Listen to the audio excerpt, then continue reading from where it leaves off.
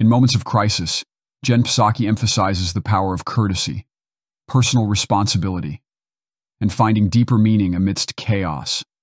It's crucial to reduce political rhetoric, promote unity, and calm collective fears. That is the question. And Jen, in fact, we've already seen the finger pointing begin. Some people even blaming President Biden. We heard that very forceful condemnation by President Biden of what happened. As someone who used to work with the president, what are you anticipating in terms of, he's obviously pulled his political ads forward, but as Carol said, the question is, how long does this moment last? And how do you think he sees his role right now? I mean, I think his role, I'm betting that how he responded was as a human being, which is how we just saw Lindsey Graham at moments during that interview and Senator Sanders and Senator Coons respond. That's how everybody should be responding. For anyone out there who has a platform, who thinks the moment right now is to be political and attack the other party, you are feeding into the danger. You are making it more likely there's retaliation.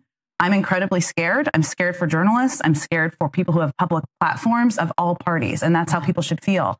So for President Biden, I mean, Senator Coons mentioned he was in church. He's somebody who's very prayerful. He is somebody who attends church. I think he probably is relying on that. And in this moment, I think his instinct would be not to be political. And you just take it day by day. That's where he would be. I mean, he has a huge interview tomorrow. And the moment there is not to talk about the political path forward. It is to be a healer and to lower the rhetoric and the tenor in the conversation in the country. It's just fascinating. Every conversation is going to be different, including that interview, Jen. Jen Psaki's message is clear. Maintaining good manners and dialing down political rhetoric are essential, especially after violent incidents. Lowering the temperature in our polarized world is vital, and we appreciate her call for a non-political healing response from Joe Biden. The public recognizes the necessity of adjusting the Republican National Convention program to acknowledge current tensions and prevent further escalation. Through Psaki's lens of personal responsibility and meaning in chaotic times, the significance of our actions and words becomes evident. Each individual's contribution to society's atmosphere is paramount. Emphasizing the need for genuine response and accountability, we urge public figures to act in ways that foster understanding and alleviate fears. Psaki's expressions of concern for journalists and public figures highlight the emotional toll of constant public scrutiny, especially amid violence.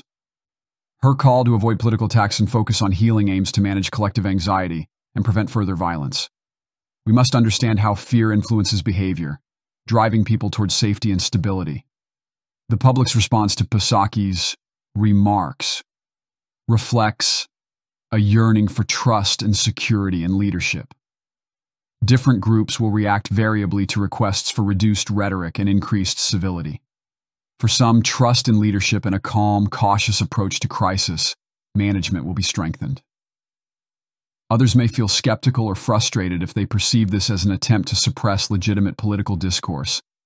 Effective leadership in countering crises involves balancing security, concerns, with the need to build unity and resilience. Joe Biden's compassionate and prayerful response, along with Psaki's call for apolitical rhetoric, offers direction and stability in uncertain times.